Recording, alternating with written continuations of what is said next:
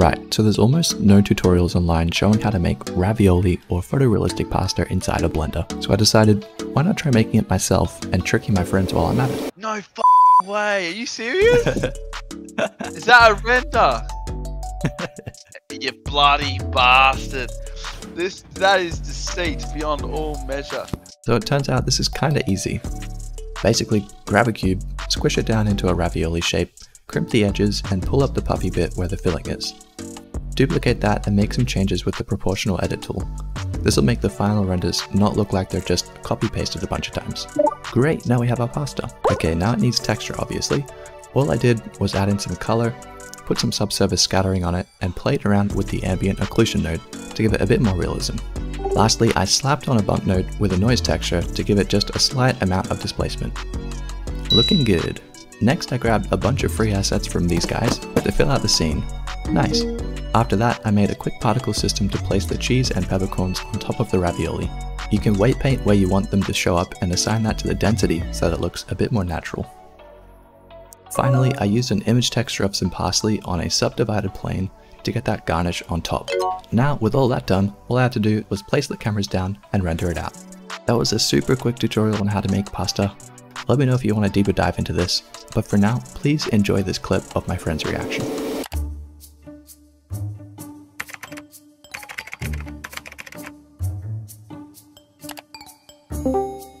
Hello. What do you got here? That's my dinner.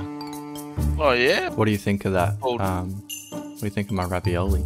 Let me tell you something. That looks great. What's going on with the ravioli? Is that like what sort of ravioli is that? Pumpkin and ricotta.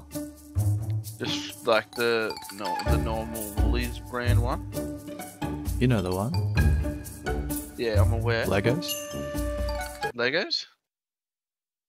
That's right. I see it. It's boomeranging. What would you say if I told you that ravioli is not real? I would seek immediate clarification. Have another gaze at it.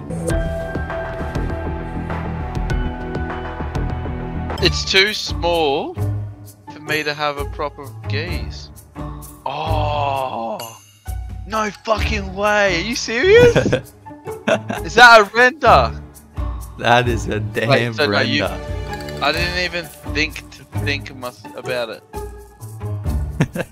You bloody bastard! And you've gone right ahead and told me, hey, I've got the Lego branded wraps, pumpkin and ricotta. That is deceit beyond all measure.